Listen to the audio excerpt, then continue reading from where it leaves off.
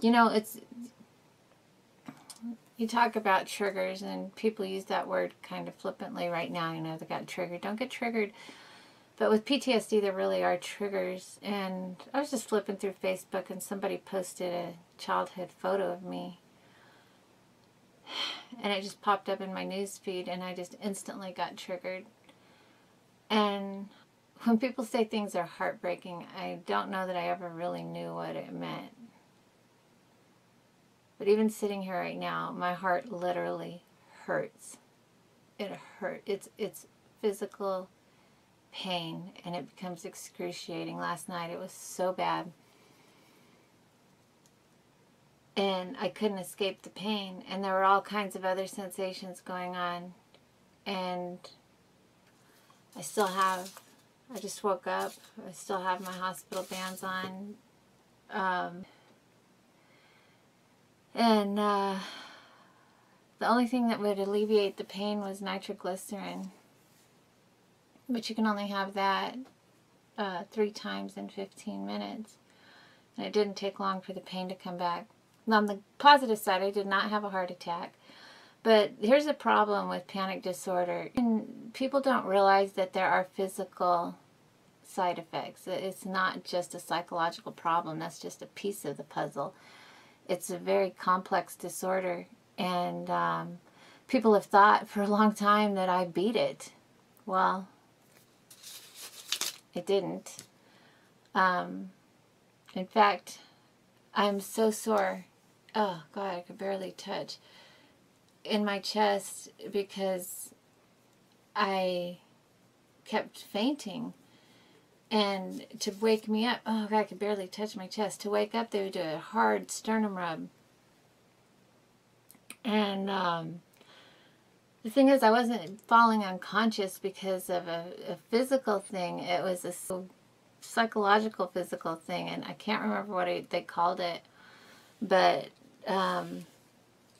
it's like someone who faints at the sight of blood or faints. It's a fear response. I'm like a fainting goat. You scare me, I pass out because I have a dissociative disorder. I just check out. When things are that scary for me, I just go. I have to go to and find another place, and I kind of get mad. I understand they had to wake me up because they have to determine if I'm unconscious or if I have just fainted. But I think that the woman was kind of brutal because I've been woken up from those with a lot less painful sternum rubs. So anyway, my diagnosis last night was angina, which is heart pain. When you have that kind of pain,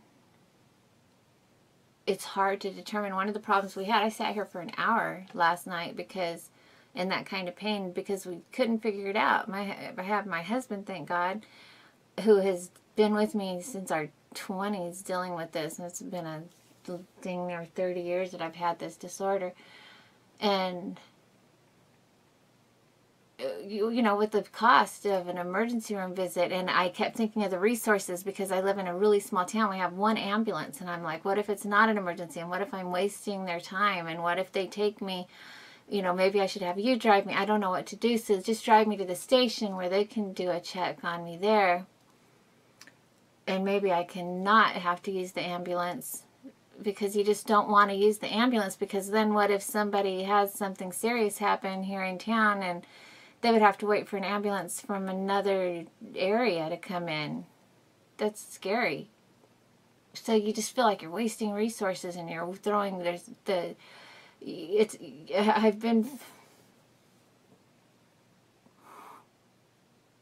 I'm sorry. I've been feeling like we're like one step away from, one hospital visit away from bankruptcy with the way our insurance works, and I don't want to go to the hospital because of the cost. I don't want to go because I don't want to use up the resource of our 1 ambulance in town in case somebody else needs it. So you sit here and you worry and you wonder, which just adds to it. It just gets compounded. And you don't know, you know, you don't know how to make a decision because everything's firing wrong. You're just, it's a mess. And I do take medication for my panic disorder.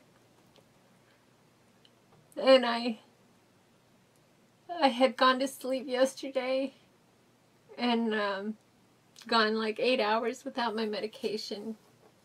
But even taking it didn't help. Nothing was helping. I took my Lanta, I took everything. But, you know, there's just all this. You try to think and be a good human being, you know, but you don't know if you're risking your life to do it. And at my age, you just don't know. So the paramedics wanted to take me. And we got there. And I really don't remember much. I don't. I was there all night. It was just a lot of problems with just getting my vitals and just looking and being wheeled around and watching, you know, like when you're watching a movie, you're just laying down on a gurney and you're just watching fluorescent lights and ceiling tiles. Just... And that's what I was watching, and that's what I remember, you know, just being moved. I don't know where I was going. I don't know anything. I don't know who was pushing me or if I was going to x-ray or for some test. I don't know. I remember my kids showing up. I remember when my husband got there.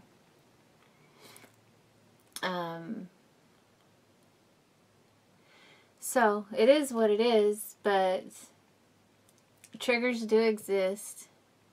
I kind of get frustrated with people who use the word flippantly, because with post-traumatic stress disorder and panic disorder, a trigger is,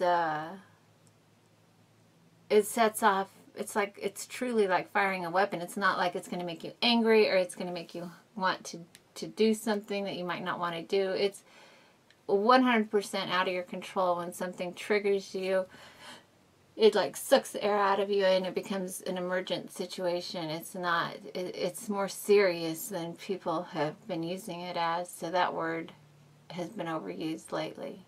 And I rarely get triggered. I don't even remember a time when I was really triggered. Last night I was triggered. And it set off a series of events that is pretty horrifying. So now I have a prescription for nitroglycerin. I hope it works. I don't ever want to deal with that crushing chest pain again.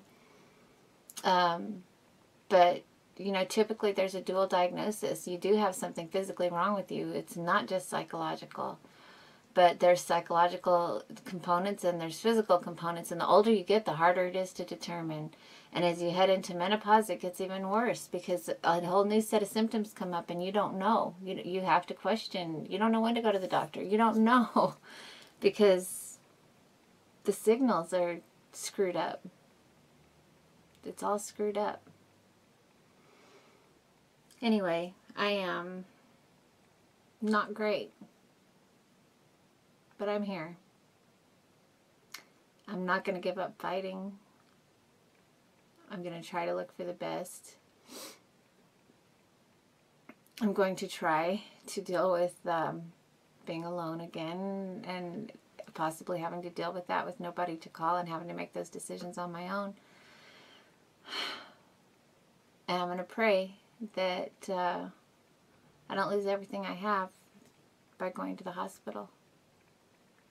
And it sucks that we're considered middle-class American people with good health insurance.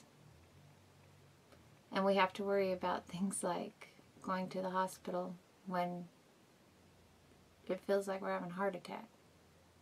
I'm always here to answer your questions about panic disorder, agoraphobia, dissociative disorder, and dissociative identity disorder. And until then, I'm just going to continue taking care of myself and doing the best I can. Bye.